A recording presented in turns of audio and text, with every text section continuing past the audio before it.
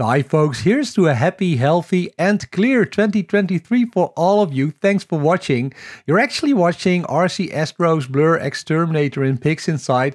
This add-on has been the talk of the town for the past couple of weeks, and it does a wonderful job on my Crescent Nebula as you can see.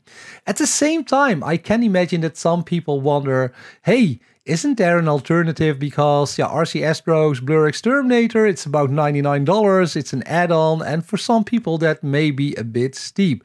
So let me show you an old ninja trick that I've learned a couple of years ago actually, using Photoshop on how to sharpen your picture. So I'm going to export this Crescent Nebula to a 16-bit TIFF file here, and let me show you how I used to sharpen my images in Photoshop.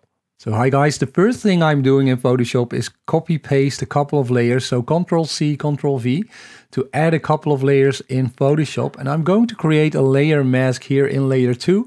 And I'm going to copy paste the Crescent Nebula, so the picture of the Crescent Nebula, into that layer mask.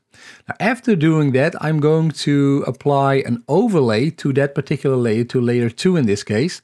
And I'm going to apply a high pass filter. So I'm going to go to filters and you have to select other. So filters, other, and then you select high pass overlay.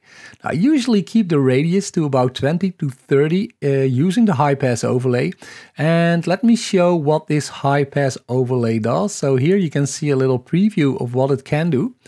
Let me also click on OK and let me zoom in here. So this is the difference. You can clearly see that the Crescent Nebula is a bit sharper after applying the high pass overlay in Photoshop.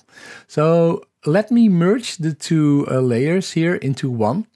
And one thing that does happen is that when you apply the high pass layer, the high pass filter, your stars are going to end up a little bit bigger and brighter. So an extra thing you can do to reduce the size of the stars is to go to select and select color range. You can select a particular star, and yeah, you have to take care here. And with the fuzziness to only select stars. I'm also selecting a little bit of the Crescent Nebula for now, so I'm not doing a very good job, but anyway. So the next thing you can do is expand selection. So you're going to select and modify, and then click on expand to actually expand the circles a bit around those stars. I'm usually doing that 1 or 2 times. And then after that, I'm going to click on filter, other, minimum. And you can see if I'm applying a radius of just 1 here, you can see that the size of the stars actually reduce. So let me apply that filter and let me show you what the end result of all of this is actually. So you can see that with the high pass filter, I'm actually able to sharpen the nebula a bit. And with the color range steps, I'm able to reduce the size actually of the stars.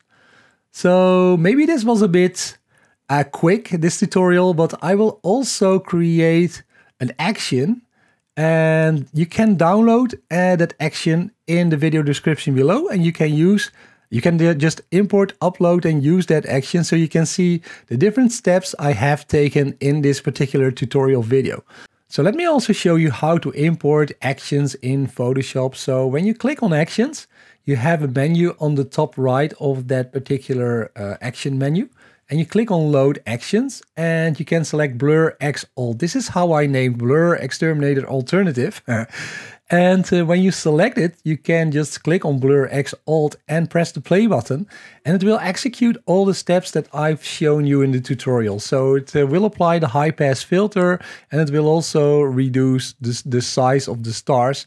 And you can see here what the difference is. So you have 3 layers, with the third layer being the end result and the first layer being the picture you started with.